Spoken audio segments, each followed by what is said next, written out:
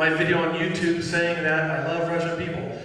But like I mentioned before, they're very hesitant to ask questions. You guys, boom, right off the bat, ask questions. I freaking love that, okay? You guys aren't shy. I don't like people who are like too shy. They just get out there in the frying pan.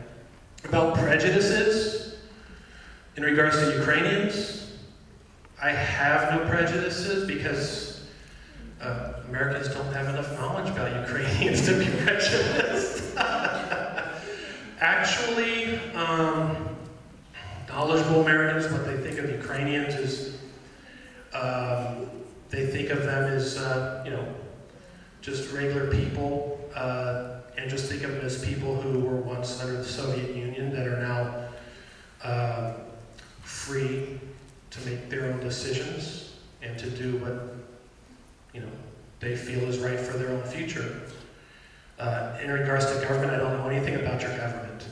I will tell you the two things I know of Ukraine recently in the news is, and I didn't read much on it, is I guess you had a politician, a female politician who was in prison, and some abuse or something like that was going on. I don't know anything about the story, but a woman in prison, in the States you don't get that much, but then she's being abused. Anyone who touches a woman negatively should be in prison for life. You never touch a woman in a negative manner. You know what I mean? And the other news story was this girl, and this story really inspired me. And maybe I'll still write a story about this girl when I have the time, but I guess there was a girl in Ukraine that was brutally gang raped and put in a dumpster and torched. When Americans heard that story, we thought, how uncivilized can these people be to do that to a human being? But we realized, well, it's not the whole of society, it's just a couple of people, right? And even Americans rallied in support of that girl. Americans, it's interesting. In regards to Europeans, and we're not prejudiced at all. We're not. But within the country, there is some prejudice. And most of it is bigotry. Like the bigotry in the form of like religious bigotry.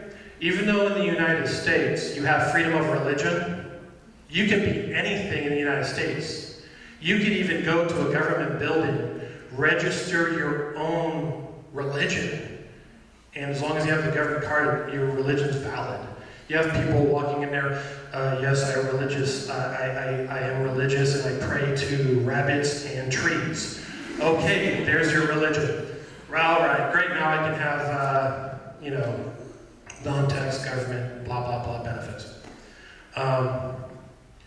But there are some prejudices in the United States, and America's not perfect. A lot of prejudice against blacks and Latinos, things like that. But nothing in regards to Europeans or Ukrainians. We're very positive.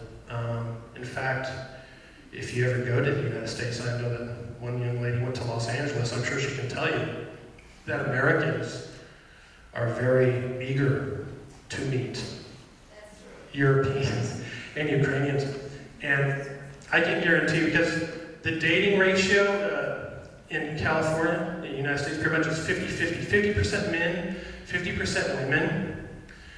So we're all like kind of very picky on the dating scene, It's also very hard now to find a date because it's 50-50, because the girls become very picky too.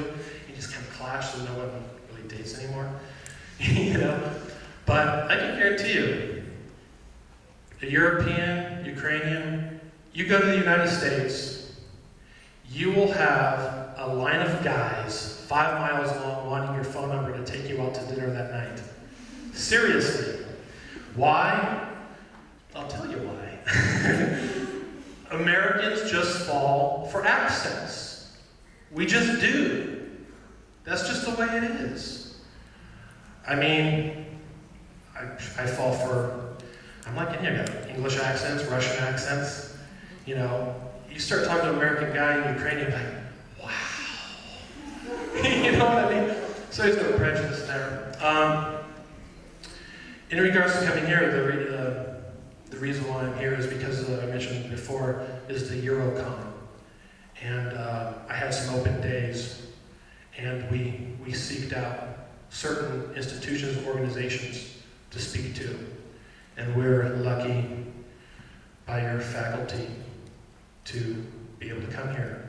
And they sit up marvelously, and they've been fantastic. So that's basically how I came to be.